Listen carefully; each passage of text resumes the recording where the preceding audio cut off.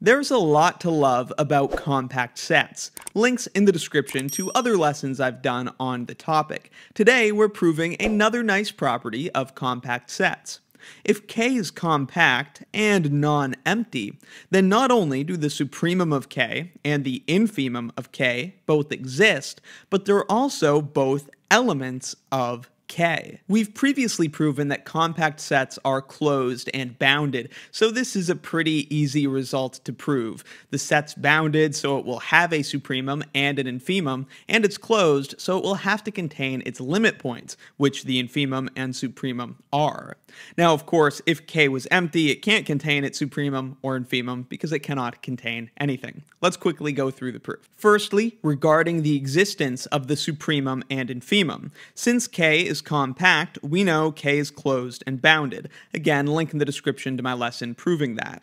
Boundedness, though, implies that K has a supremum and it has an infimum. That's just the axiom of completeness. A bounded set has a least upper bound and a greatest lower bound. Now we have to use another prior result, link in the description to the proof. The fact that K is bounded above not only means that it has a supremum, but also that there is a sequence entirely contained in K that converges to the supremum.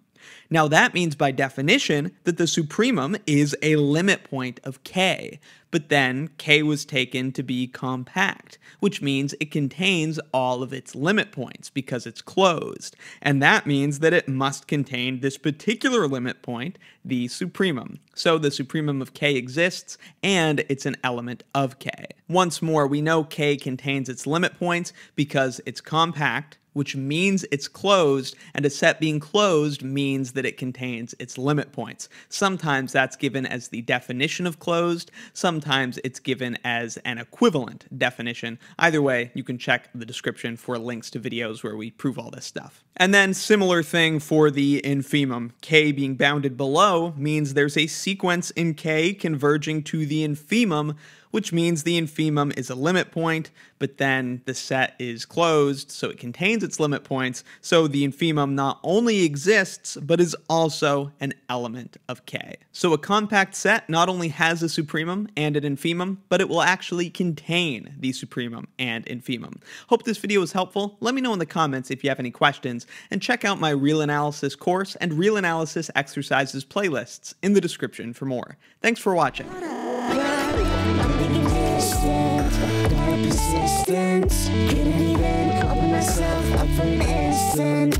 What's the law? It's regular. I regulate my integrity. I'm a secular anesthetic from my own effigy. I didn't try just to be regular.